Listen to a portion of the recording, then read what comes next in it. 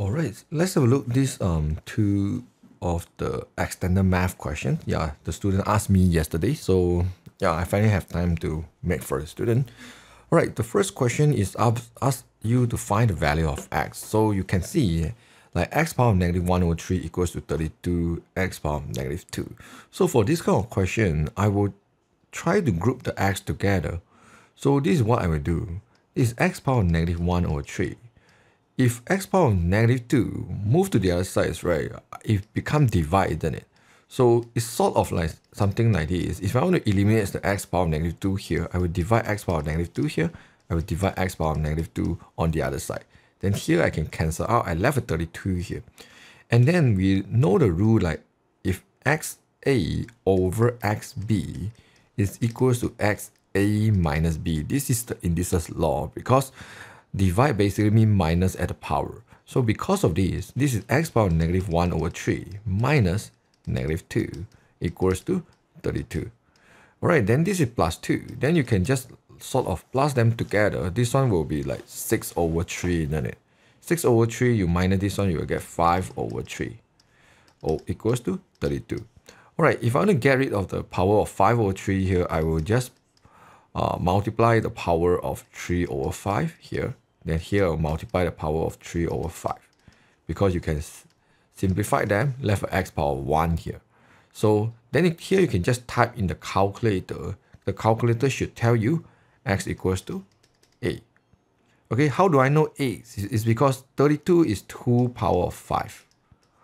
And then this is 3 over 5. Then cancel out 2 power of 3. You know is 8. Alright, the answer will be 8 for the first one. Okay, the second one, they ask you to show that this line is perpendicular to another line. Okay, for perpendicular, we have a formula designed for perpendicular, which is the first gradient multiply the second gradient equals to negative 1 whenever they are 90 degrees to each other, or we call it perpendicular. Right, you must know about this formula so that you can do this question. So what I want to do is I want to find what is the gradient for first line and the second line here. And then I realize both are the straight line, or we call linear.